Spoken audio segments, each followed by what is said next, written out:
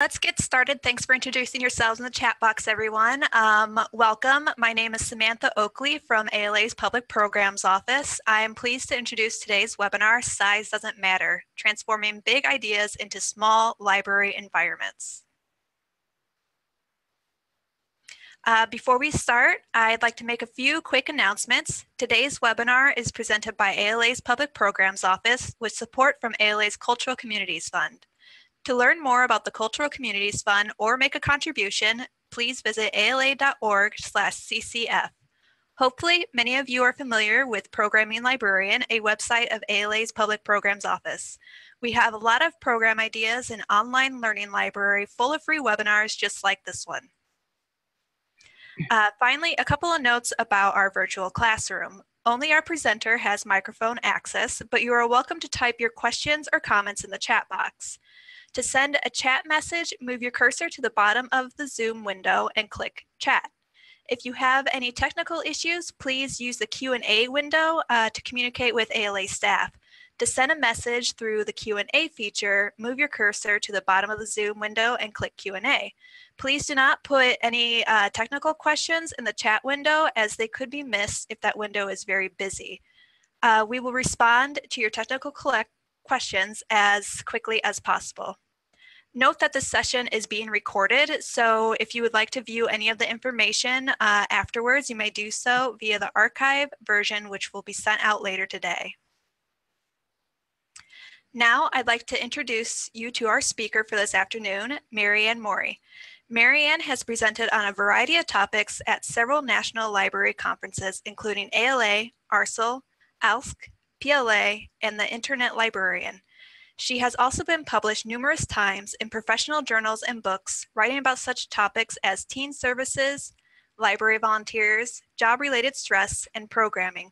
Marianne is currently a library consultant for the State Library of Iowa. She completed her MS-LIS from the University of Illinois in 2006. We first saw Marianne present at the 2018 conference of the Association for Rural and Small Libraries, or ARSL, our favorite place to learn about many of the exciting things happening in small and rural libraries across the country. ARSL's 2019 conference will be held next September in Burlington, Vermont. It's definitely worth a trip if you're able to attend. And with that, I'll turn things over to Marianne. Thank you, Samantha. And let me get my slides up here.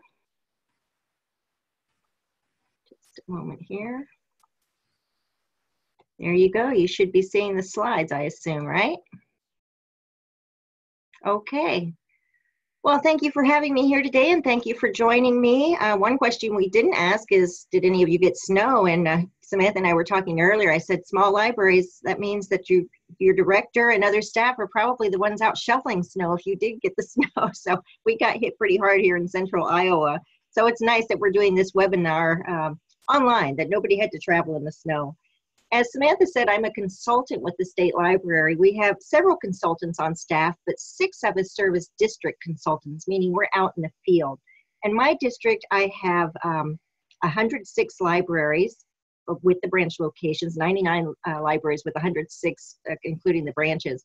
And there are a lot of small ones in my district. In our state, we have 544 public libraries. And out of those, 47% serve populations of less than 1,000 people. So we do know about small libraries here in Iowa. And I know it was interesting to see your sizes that you were mentioning as we were discussing before we started here. And I'm going to talk about that in just a little bit, mention something that I noticed as you were putting in your numbers. This session was originally presented for the state of Iowa, and I presented it with 3 other librarians, and you can see their pictures here and the names of their libraries as well as the population sizes that they serve. Believe it or not, the person in the lower right-hand corner, Colleen, serving Story City Library, with a population of 3,400, that's moving toward a mid-sized library in Iowa. So that gives you an idea of what we're talking about when we're talking about small. I know some of you are from a few larger size libraries, considerably larger, but I think you'll find some information here that will apply to you because, as I'll probably mention later, a lot of the challenges that small libraries have also exist in big libraries. So here's the direction we're going. I'm going to give just a little bit of background about what small actually means and share some articles with you, and then look at some suggestions and examples, and then I'll have some application and be asking you to think a little bit about application, share some resources, and of course we'll have time for Q&A at the end. So one thing that we do at the state library, which I'm guessing your state library does as well, is after any kind of educational offering, we do a survey and ask for some feedback. And on one particular occasion, we had done some summer reading training, a live presentation, and some of the feedback we got was this: that library has money and they can do that, but I can't. Or that library has a lot of staff. I work by myself, so I can't do that. Or that library's big, they've got all kinds of space and I don't, so I can't do that. And we just kept hearing that over and over.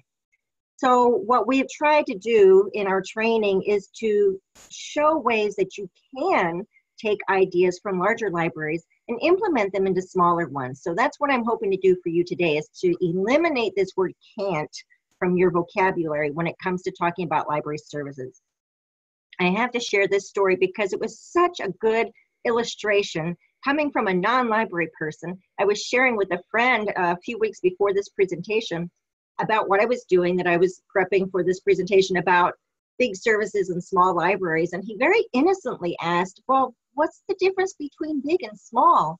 I have two dogs, one's big and one's small, and they both bark.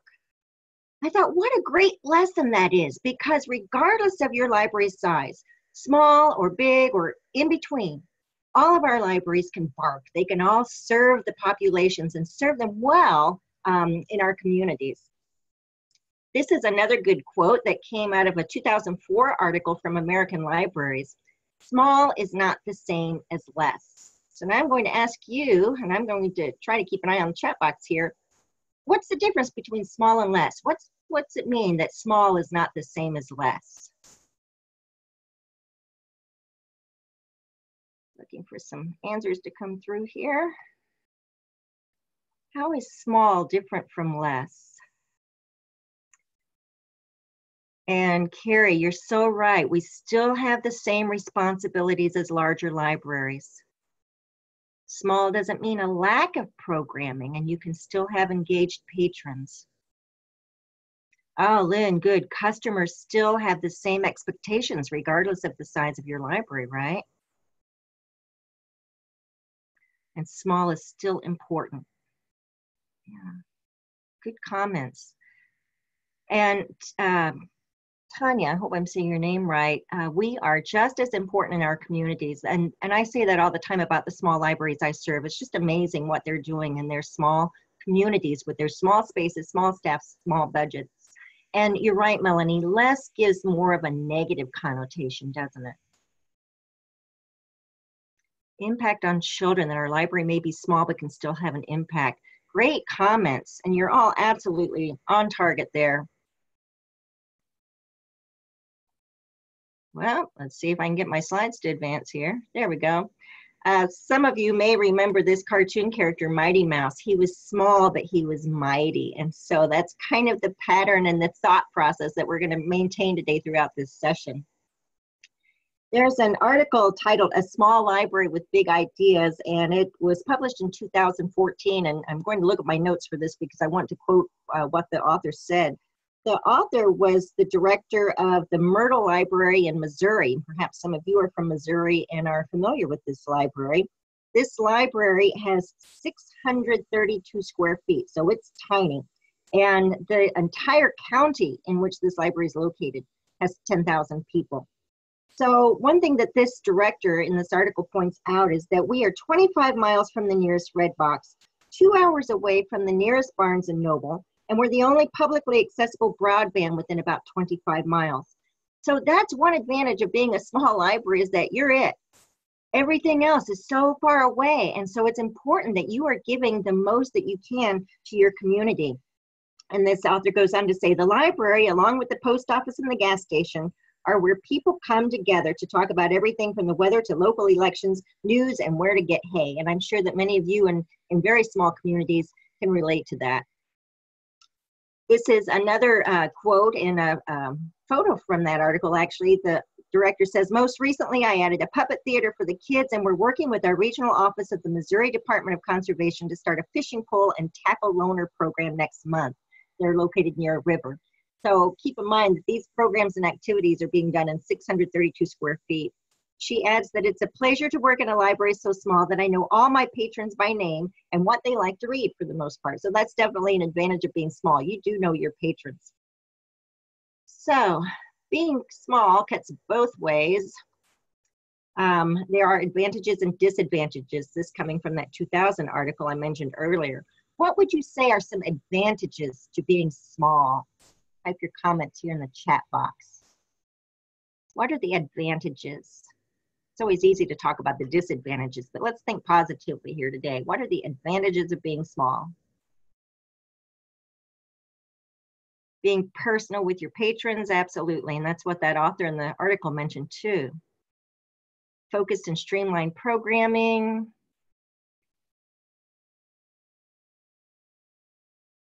Oh, staff brings you snacks, that's true. People will help when needed, yeah. Not as much of that chain of command that you have to jump through hoops, right? You can be much more flexible and with personalized service. Definitely. Good comments. Well, these are a few advantages that the author notes in that 2004 article. People still know what's going on in the world. Just because you're in a small community doesn't mean you're living as a hermit. Your connections can be made quickly. Your institutions that are in town are usually quite interwoven because you're so dependent upon each other. So that makes it very easy to collaborate with maybe the law enforcement or with your public works. And if somebody has a good idea, it doesn't take months of preparation to get it on the table. And I think that's really a definite plus in being in a small environment. For the practicalities of time limitations today, I'm going to focus on 3 areas of focus and talk about how small libraries fit into these aspects. The first is programs, and then building spaces and maker spaces, as you see here. So programs, sometimes these can be tricky in small libraries, and a lot of our small libraries here in Iowa don't have a meeting room. And so it's cramped, even in the space that they have. What are some other challenges that you noticed in programming aspects in a small library? Challenges in doing programming specifically. Budget, yeah. Donna, you're so right. Funds, Chelsea says. Noise, Carrie, yes, because if you're small, even if you're doing something over in a side area, it usually carries because you're so small. Trying to cover the desk at the same time, most likely you're probably working by yourself. Yeah, several of you are mentioning staffing. Somebody else is using the meeting room. You know, a lot of what you are saying also happens in large libraries, because I've worked in small libraries, I've worked in large libraries. And even in large libraries, they may have big buildings, but their budgets are tight too. And in one particularly large system that I worked in, my programs were all held in the public meeting space, and that room was often booked a lot. And even though the library took precedence, if somebody had booked it before me, I was out of luck. So I had to juggle my programs around the meeting room usage. And even in large libraries, staffing sometimes is a problem just because there are that many more responsibilities to go around. And then with budget cuts, a lot of staff is being cut. So don't think that just because you're small that you're unique to these kinds of problems. Even the big libraries have these kinds of problems. Staff, money, space, time to prepare. Here's some solutions to some of that, and I'll go into some of this a little bit more. Utilizing volunteers or do-it-yourself activities as far as trying to compensate for lack of staff. As far as budget cuts, rely on donations or go craftless. I sometimes sound like a renegade librarian when I say you can do a story time without crafts. And in fact, I have very successfully done that and just talked about this yesterday in a webinar we did here in Iowa for summer reading, that craftless is perfectly acceptable. Don't think you have to do that every single time. As far as space, try going off-site, doing it right in the stacks, which is what you see in this picture here on the screen. They just moved a front table and they're doing their program smack dab in front of their circulation desk. And it's working because that's the only space they have. And then utilizing volunteers to help with some of that preparation. In one library where I worked, we had a couple of retired preschool teachers who would come in, and it became a social time for them to volunteer together, and they would cut out and do prep work for some of the crafts in that library, which hadn't gone craftless yet. Here's another interesting thing. I mentioned do it yourself. This is a library that's considered mid-size here in Iowa. Their population is around just under 18,000, but growing. And they have done a do-it-yourself story time. And you're probably asking, oh, how do you do a do-it-yourself story time? Well, I asked their children's librarian that very question. And I'm having trouble advancing my slides here. And here's what she sent to me. This is a photograph of their do-it-yourself story time, and I'm just going to read what she told me. The weekend story time has worked well for us, and they only do this on the weekend when they're not utilizing as much staff. We gather picture books, easy readers, nonfiction, and board books for a theme. We place them in a basket with a stand-up letter telling about the books and asking families to read together. There's a craft to do that goes along with the theme. I will have to tell you about last Saturday, says this children's librarian. I was working, and a little gal who comes to weekday story time came to the library with her dad. She asked, Miss Diana, are you going to have story time? I informed her that I was not. However, there was do-it-yourself story time. Her dad then said, Daddy will do story time today.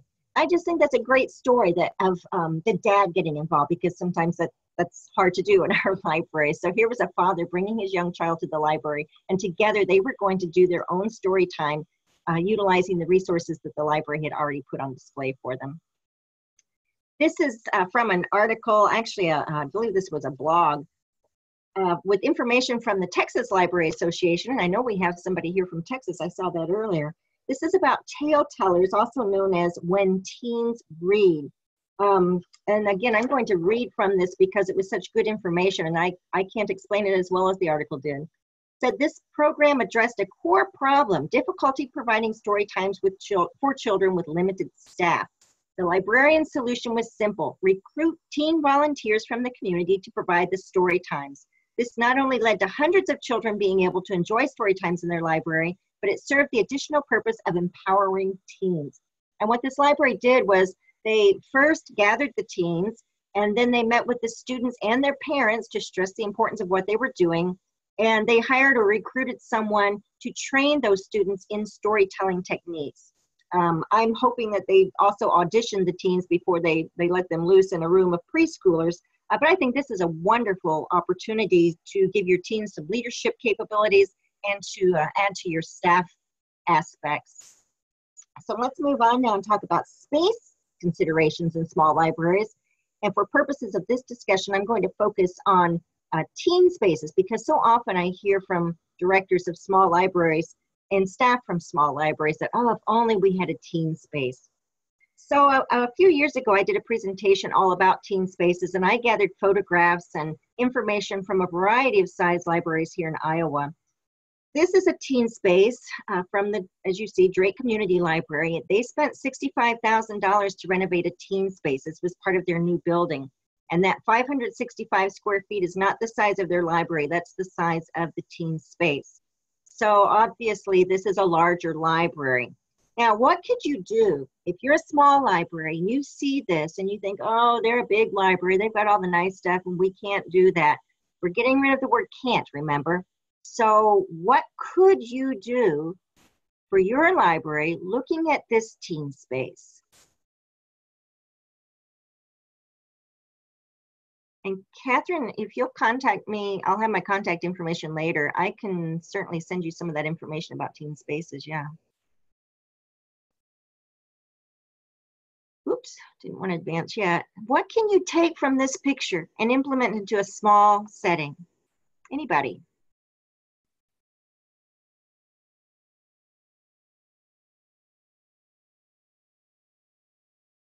Some of the furniture, the flooring, yeah. A dedicated computer, implementing that booth seating, the colors. And is that Katie? I think maybe you looked at my next slide here.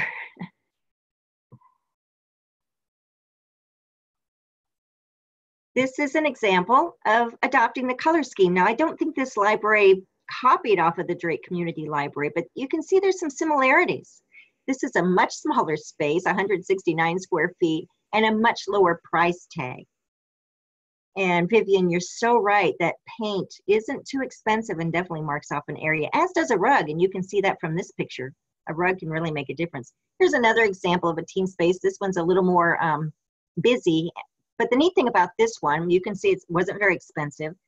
And they got their community involved because the local art teacher did the mural on the back wall and local art students made the mosaic table. So I thought that was really a good idea that they implemented some work from the community and got some buy-in even from the teens. This is from, again, Waukee, the library that did the do-it-yourself story time. And this is a mid-sized library, and they have a decent budget. It's not huge, but it's decent. But money's still tight when it comes to implementing redecorations and things like that.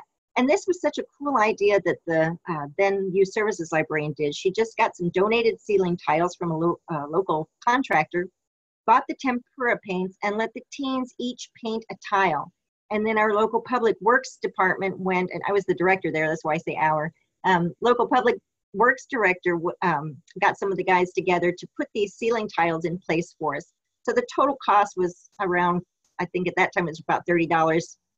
In increases in pricing now is probably about $50. So that's a really cool idea that I think even a small library would be able to implement. Here's another example for you from a tiny library. They renovated and wanted to put in a teen space, but just didn't have the room because they couldn't increase the size of the square footage. But what they did was they took their shelving and put it on wheels and made walls, if you will, out of that shelving to carve out this little corner that they use for their teen area. And then whenever they want to do some programming, they simply unlock those wheels and push them out of the way, and it opens up the space. So let's move on now to maker spaces. That's not such a new word anymore, but it's a newer word in library land. And most of us, when we think of makerspace, we think of something like this from the Cincinnati Public Library, a big room and high-tech equipment, big equipment and 3D printers and expensive equipment. But that's not necessarily what's needed for a makerspace.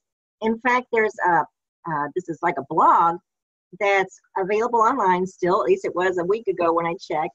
It's all about making, the title is How to Make a $100 Makerspace for Your Library. And these are some of the tips that the author offers. She says, when it comes to creating a makerspace, lots amounts of creativity can easily overcome not having large amounts of money. With proper mindset, even a ream of office paper can provide a library makerspace with endless possibilities. She talks about embracing the limitless creative potential in everyday objects. Think junk, and I'll touch more on that in just a minute. And she adds that the maker movement is about more than technology. Don't feel like you need iPads or laptops or 3D printers to create a successful makerspace. I often tell small libraries, if you're doing a knitting program at your library, and that's pretty popular in a lot of libraries now, and you have those knitters over in the corner of your library, at that moment, that corner of your library has become a makerspace. So don't think that makerspace means big, fancy, expensive technology. It may just mean some knitting needles. This author also recommends to buy the essential things such as scissors and duct tape, and to focus on buying a lot for a little. She talks about the LED lights that she gets for almost nothing, 100 in a package for around $3. From that same article, she adds that creating a library makerspace is a marathon, not a sprint. It will take time to build an awareness in your community about what a makerspace is and why people should use it.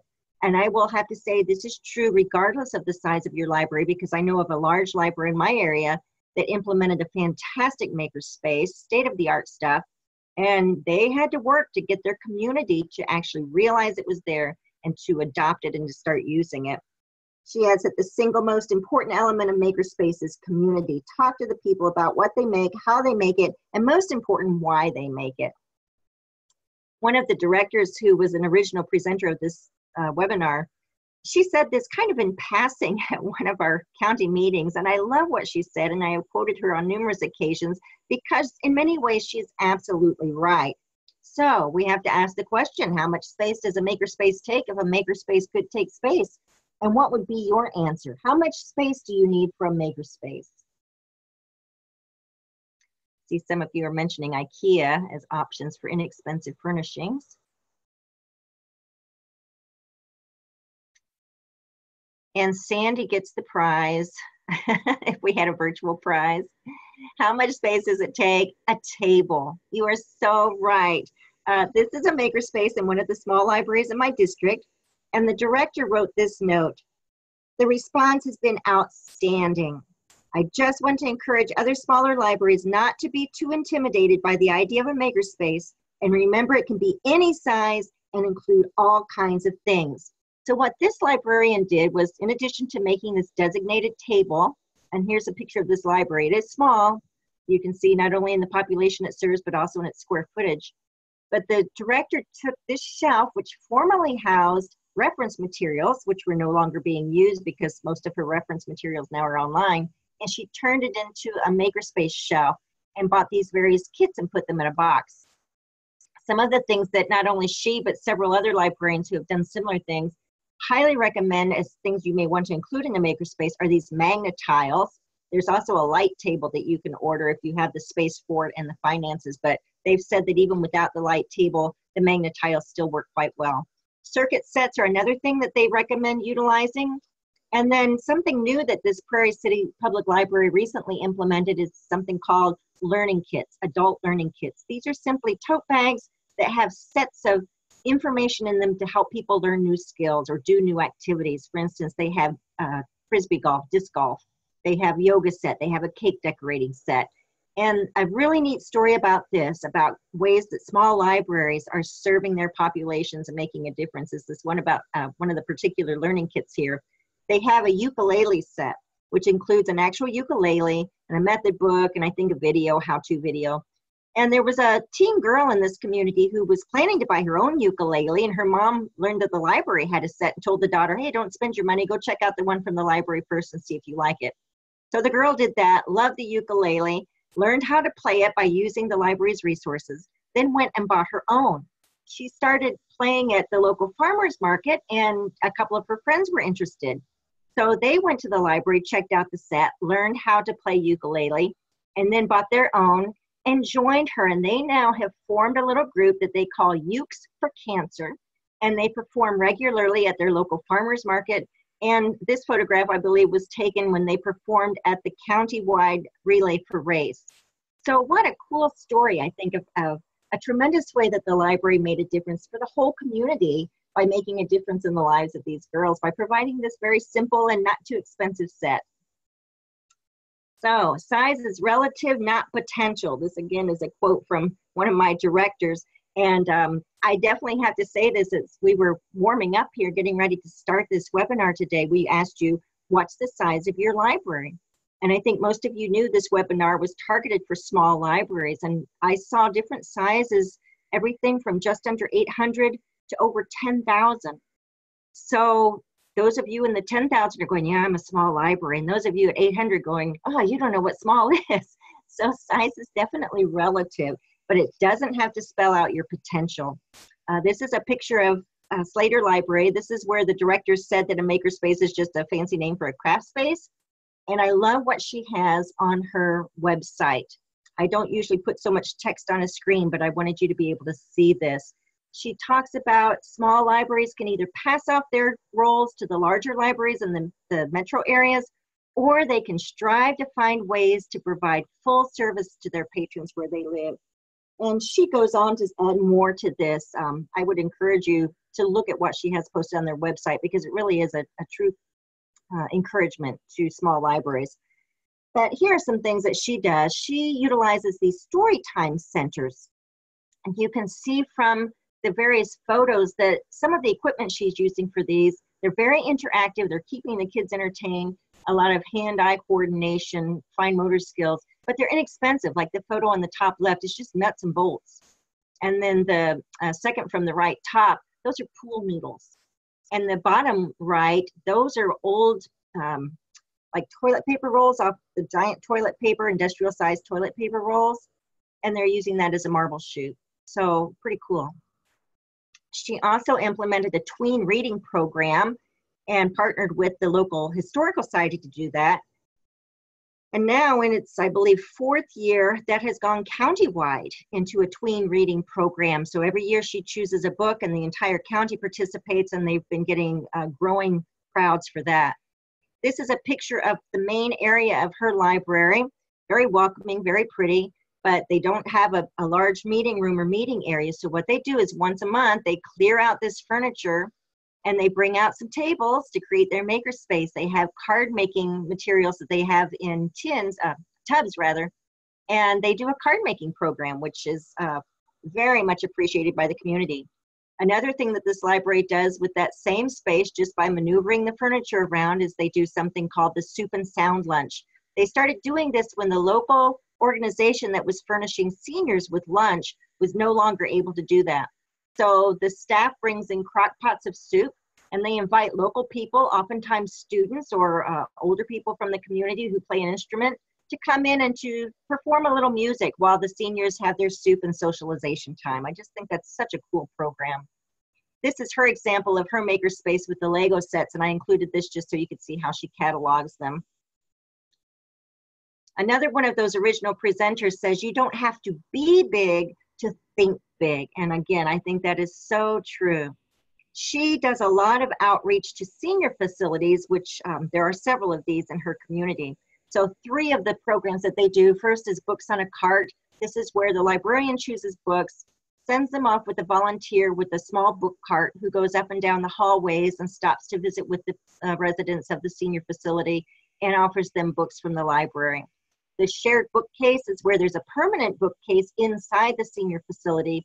A librarian chooses books and a volunteer goes and swaps them out, I think, on a monthly basis.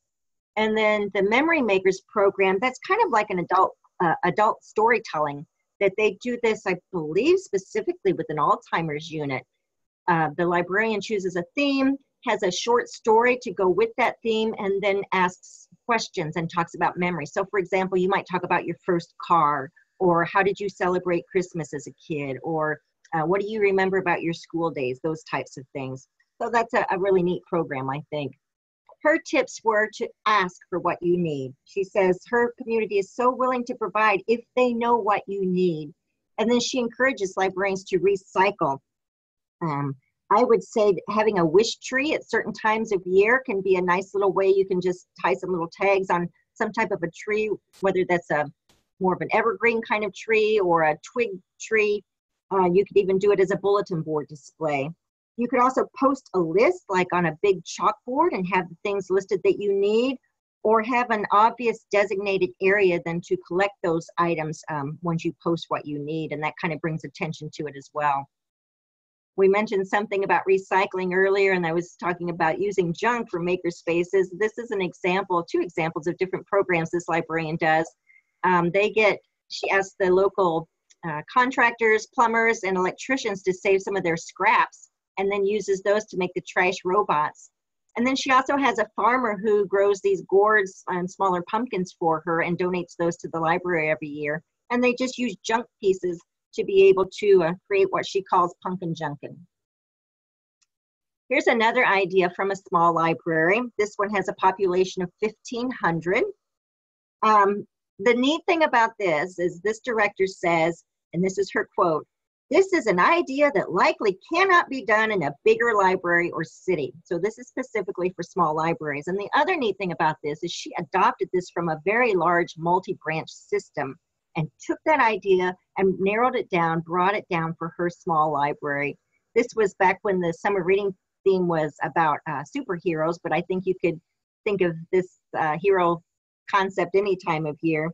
And what she did was she had nominations on a weekly basis, had forms that people could fill out to recognize some of the people in the community who usually didn't get recognition, who were doing great things. And it might have been, the neighborhood teen who went around and raked leaves for elderly people. And then that person would be highlighted and receive a sign like you see here to be placed in their yard. This is one of the tiniest libraries in my district. You can see the population is less than 400 and very small square footage, but they've done some interesting and very creative programming. This ugly sweater contest was done as a fundraiser actually, and they charged, I don't remember, 50 cents, I think, a ticket. People came and voted for those. You can see on these pictures that they regularly do community fun nights, and the top 2 pictures are actually in this small library. And yes, it's cramped, but it brings the community together. They then did an off-site program for one of them with the ice cream social that you see down at the bottom. That was just at a nearby community center. This library has collaborated with other libraries in the county. There are 6 libraries in this community, in this county rather, and most all of them are very tiny, of under 1,000 population. And some of the things that they've done is, and they do this every year and have done it for several years, every year they do a toddler fest, and not only get together themselves to produce a lot of the activities, but partner with area and county-wide different resources and locations that also support preschool and toddler activities. And it's a huge event. They also do a movie showing every year for the teens county-wide. One of the movie theaters allows the teens to come in and see the movie that's based on a book just before it's aired to the general public. They also do a county-wide read program. Again, this is just from collaborating together, which is a wonderful way for small libraries to get a little more bang for the buck, if you will, that they can make big differences, big impacts in a broader setting than what they might be able to do on their own. Okay, now it's your turn to think. Here's a big library idea, cafes. So many large libraries have these, and small library staff go into them and go, oh, this is so nice, I wish we could do this at my library. How can you implement a library cafe in a small library environment?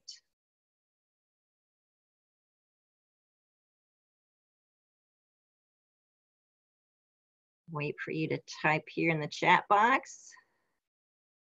A hot pot with boxes of tea. Good, says Karen. Get the Keurig maker going.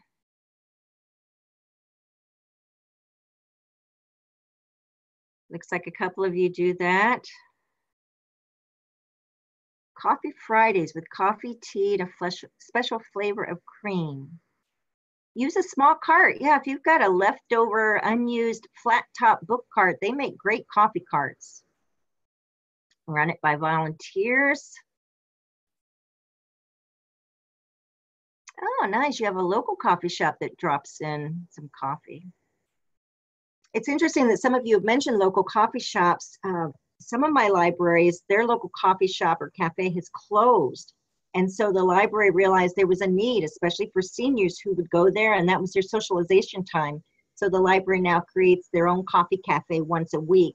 And a lot of seniors come and participate. Other libraries have done like you're saying, either use a cart and have it available in a corner of the library, get the Keurig. Oh, and Amy is talking about Coffee with a Cop. That's a great program. Here's another test for you. This was something we did at that summer reading program training that I mentioned at the beginning of this session. This was all about having a beach ball, and you would write questions on it. You would throw the beach ball to each other, and when you caught the beach ball, you looked down on it, and whatever question was there, that's what you got asked and had to answer.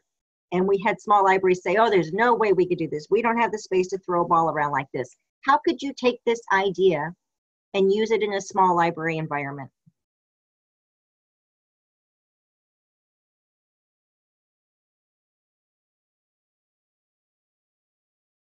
Graffiti wall. Not sure about that. What do you mean by that? Draw questions from a hat. Yeah. Put them on index cards and pass the deck around. Put the questions in a jar. Folded paper game. Yeah, put it on a piece of paper and just toss a paper wad instead. See, it's not so difficult, is it? Okay, here's one more for you. Author visits. Author visits often require more space because you're anticipating larger crowds. They're often extremely expensive. How can you have an author visit in a small library? Utilize local authors. Absolutely, Chelsea. Skype. Skype is your friend when it comes to author visits. Partner with the local school. Great idea. I've heard of libraries just utilizing some online recordings of the authors who are talking about their book and then presenting those in a special book discussion. If you have access to the database books and authors, contemporary authors have their contact information readily listed there so that you can contact them, and maybe even just by email that you can communicate with them and ask them the questions that the people in your local book group are discussing about that author's work, or contact them and say, would you be willing to Skype with us and do a presentation? Good ideas. Okay, just a few resources here, and then we're going to wrap things up. The first one is from ALA and ALS. They have this site with a lot of kickstart, they call them, ideas. One of the ideas here, I'm going to have you brainstorm again, is all about horses. It's called Bits and Bridle, and this is what it recommends. Not much, so you have to get creative. It says, discuss a great horse book and complement it with fun horse-related activities. What can you do with a horse in a small library environment?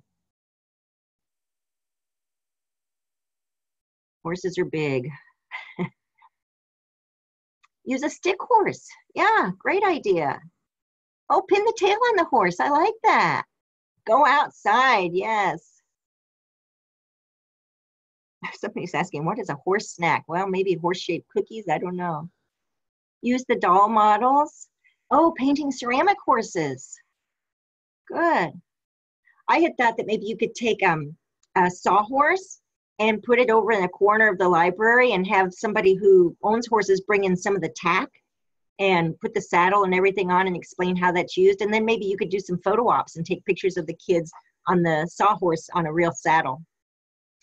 Samantha mentioned ARSL earlier, and if you're not a member of this can be a great resource for small and rural libraries. They have an annual conference, and they also have a listserv, so it's a great way to share ideas and questions with other library staff in small libraries.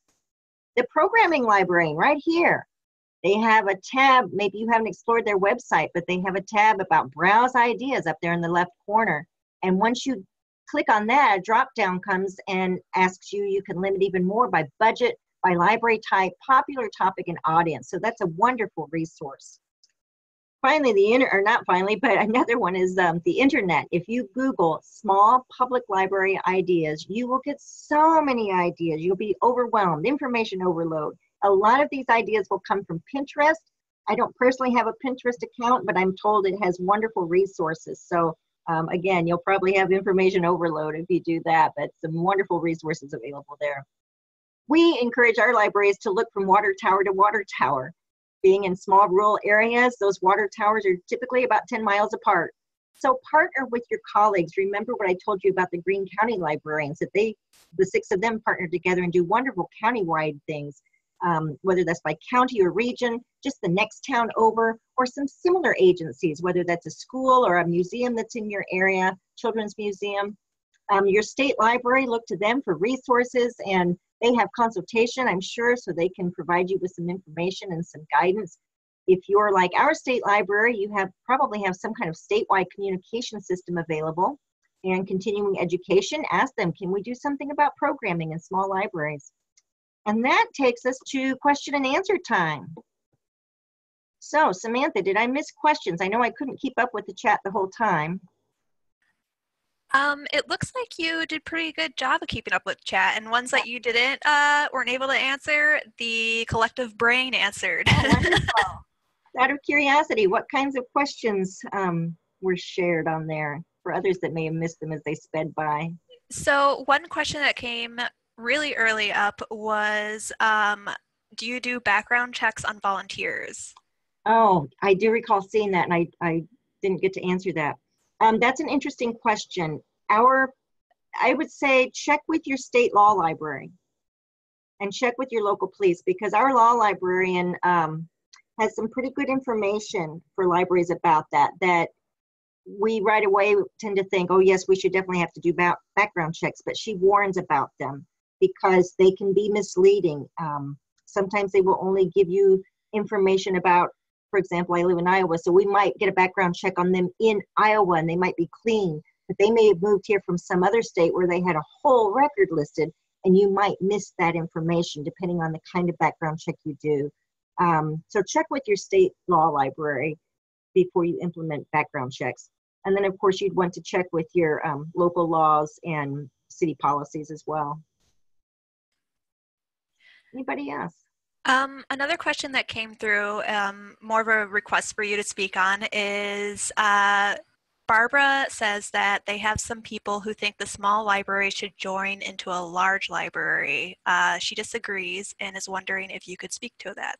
That's an interesting question, Barbara, because that's something that's been discussed in our area. We certainly realize the vitality and the importance of keeping a physical library in a small community. So anytime that we talk about collaboration or a merger, it doesn't mean that we want to get rid of those individual libraries in those communities.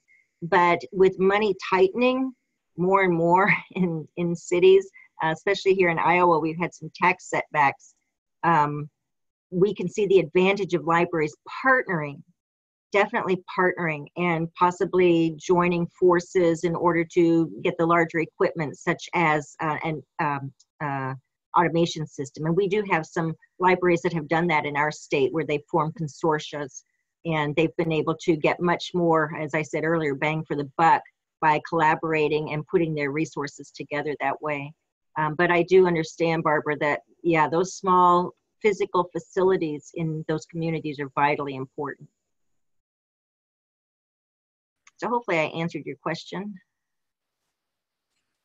Great. One other question that came through the chat quite a while ago is, do you need a food license in order to have food? You would have to check with I would say your city, your county, your state on that.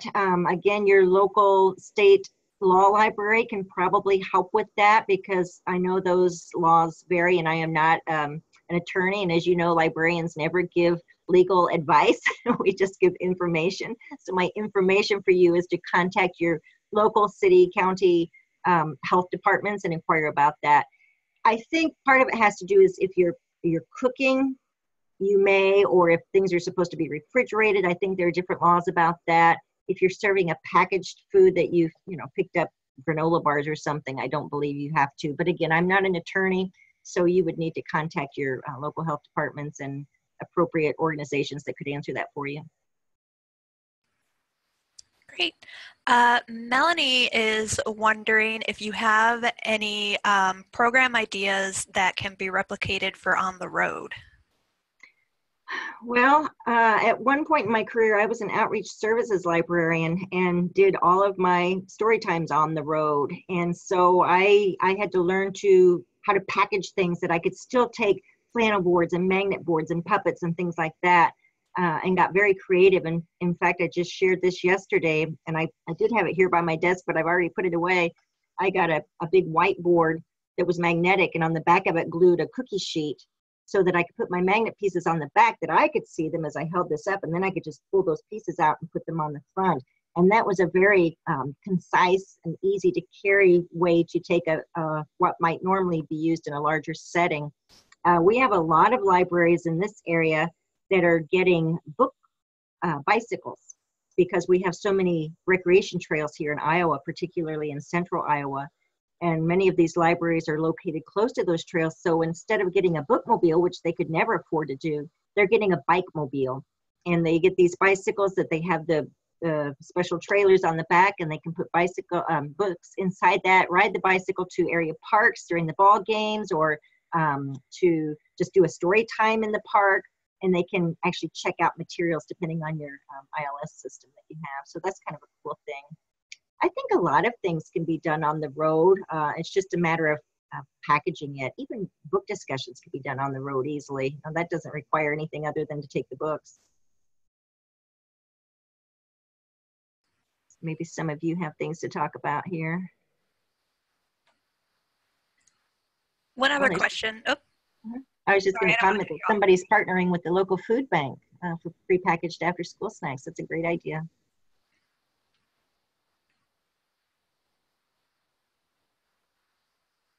Samantha, did you have another question there that I missed?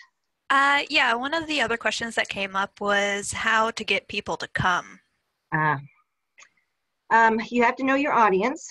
You have to be presenting good quality presentations to give them a reason to want to come. And you have to let them know that you're doing this, because if nobody knows about it, it could be the greatest program in the world, but if it was buried under a rock, people just won't know. So I was a teen specialist librarian at one point in time and was told to basically start a teen program from scratch. I had zero budget too, by the way, and this was in a very large library system. But the primary thing I did, two things I did that led to a huge success of this was, one, I got to know the names of the teams. And two, I put those signs and posters and flyers and pamphlets everywhere. And in fact, somebody told me, I see these teen program things all over town. So that was my goal, was to get the word out. If you can partner with the school and actually develop a relationship with the school, that you're going to the school maybe on a regular basis and meeting the students, I think that's helpful so that they know who you are, you know who they are. If you develop a partnership with maybe some of your adult groups that are in town, whether that's, most towns have a women's club, or maybe there's a quilting group or a Kiwanis or a Rotary, depending on the size of your community, partner with them and see what types of programming either you could do for them, or in many cases, what they could do for you. Most small towns still have a VFW, and contact them and say, hey, we've got Veterans Day coming up, and we'd really love to have you come to the library. Would you be willing to do a presentation about whatever war they served in?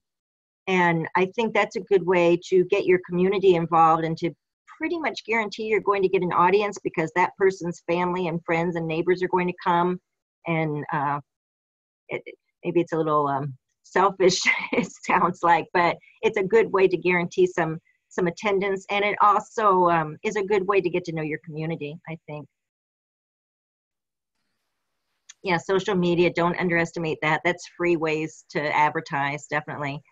Talking about social media, I will say most libraries tend to go with Facebook, which is great. But one of my librarians recently said, because she was lamenting that she couldn't reach the 20s and 30s year old people, and she said she switched to Instagram. She retained her Facebook, but added Instagram. And she said, oh my goodness, I'm getting all these 20 and 30 somethings, and they're coming to the library, and it's all happening because of Instagram. So consider that as a publicity aspect. And I know in small libraries, publicity is sometimes hard because you have limited time, you have limited staff, maybe you have limited abilities. I will say that you can create some pretty attractive signs about your programs by using a PowerPoint slide. Take a PowerPoint slide, create your graphic on there about your program. Remember to keep it simple. You don't want a lot of text. You want the good details, and you want an eye-catching graphic. Put your library logo and name and information on there. Save that as a photograph, and then you can post that on Facebook quite easily, and or print it out and use it as a poster. And Bethany's talking about Canva, and yes, that's another really good resource that a lot of people find that extremely easy to use.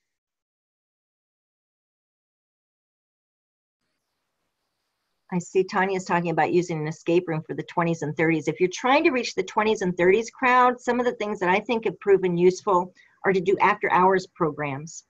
That's just kind of a cool thing. And sometimes having a wine or beer element there, whether that's a wine tasting or a beer tasting, can be a good way to attract that crowd. Check with your local city ordinances about that. Also your policies at your library. Doing off-site programming at a local pub is another good way to reach that age group. I keep telling people to do an adult Lego club. I think that would be successful with that particular age group, because that kind of ties in with that whole word of fandom, which is where you have groups of people who love to do something and they think they're the only one. And adult coloring is an example that I think there are a lot of people that used to color in the closet and didn't know there was a whole other group of people that loved it as well, until libraries started offering these adult coloring programs. And I think Legos are the same way. Or Lego. My son, who is about 30, is a big Lego fan. He always tells me they're not Legos, they're Lego. There's no S on it. But he would love that if a library would offer that in his area. Oh, somebody's doing that, an adult Lego challenge. I'm so glad to hear you're doing that. Great, board games too, yeah, but not just any old board games. Get some of those really cool, newer board games. And there again, you probably have people in your community who are doing these things. Talk with them and say, would you be willing to kind of help coordinate and lead this? When I was a teen librarian, I did a hugely successful electronic gaming program. I didn't play electronic games. I didn't know one from another. And in fact, one of the presentations I gave at the Internet Librarian was titled, How to Do a Gaming Program When You Can't Tell an Xbox from a GameCube. So, and it was successful because I relied on my teens who did know about video games, and they led it. They just ran with it, and they loved that opportunity to kind of be in charge. It gave them some leadership opportunities. Somebody's mentioning Dungeons and Dragons. Yeah, that's popular, especially with that 20s and 30s crowd. And Rochelle was wondering if you have any recommendations for how to get ukuleles donated. Oh, wow. I would say go to a local music store first. And if they can't actually donate them, they might be able to cut you a good deal. Be sure to tell them that you would definitely give them some good publicity credit in your signage and in your marketing of the materials, that these donated in part by such and such music store. That's where I would go first. Other than that, maybe if someone plays a ukulele in your area who is avid about it, they might be willing to make a donation to see it furthered. Another question that we had a little while ago was one person found that their educational programs don't do nearly as well as craft programs, and they're wondering how to get more people interested in attending their educational programs. I had this exact same question asked at a recent gathering. I said a lot of times it's in the publicity. If your publicity sounds boring, people don't want to come. And sadly, I've seen far too many promotionals about educational programs that just sound boring. You know, come and sit through this lecture. Oh, I don't want to do that. So you've got to find a way to spice up your marketing, make it a little snazzier. Just as an example, the first one that pops in my head, I did database training. And that's a pretty snoozer of a program, right? Most people aren't going to go to a database training session at the library. Well, I did it around February, and my publicity said, date a what? D-A-T-E, date a what? Just database, and kind of played it up on that. So made it sound a little more fun and exciting. And just again, using that same example, databases are searching the deep web.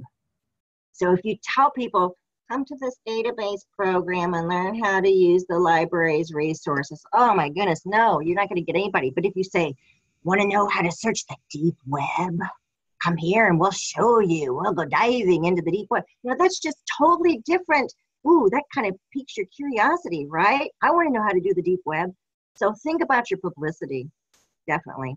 And then get to know your public. What are they interested in? Maybe you're interested in rocks, but nobody else in the community is. And so you did this educational program about rocks and it failed. Maybe they're more interested in trees. So, you know, do a program on trees instead. I will say that as far as educational, gardening programs are a hot topic, it seems, right now, and cooking. Gardening and cooking. I don't think you can go wrong with either one of those. I see somebody's mentioning about homeschool families. Absolutely. That's one group that you can say, this is highly educational, and they'll show up. Whereas the opposite may be true. If you tell them, oh, this is going to be fun and games, they'll say, we don't have time for that. And I can speak from experience. I'm a former homeschool parent. So definitely, if you have homeschoolers in your area, tap into that resource. Somebody's saying that, Kristen's saying that local history and genealogy are guaranteed for them as well. Yeah, that's usually you're fairly safe with that as well. Michelle's mentioning grants. Yeah, check on what grants are available in your area. Sadly, some of those grantors, you have to have that business within so many miles of your community, and a lot of our communities don't qualify because there's nothing for miles around. But do see what's available if you've got any businesses. In our area, probably, I think Casey's, I believe, has some grants. Casey's is a gas station in this part of the country, and even most of our small towns have a Casey's nearby.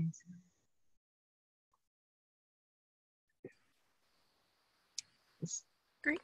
And it looks like we are pretty much out of time. So I just want to say a huge thank you to you, Marianne, for this presentation, and of course, everyone who made time to attend today.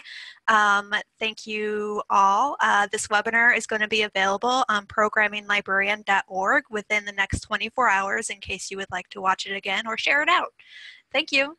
There's my contact information, so just shoot an email my way, and I'll be happy to answer any questions you may have afterwards. Thanks, everyone.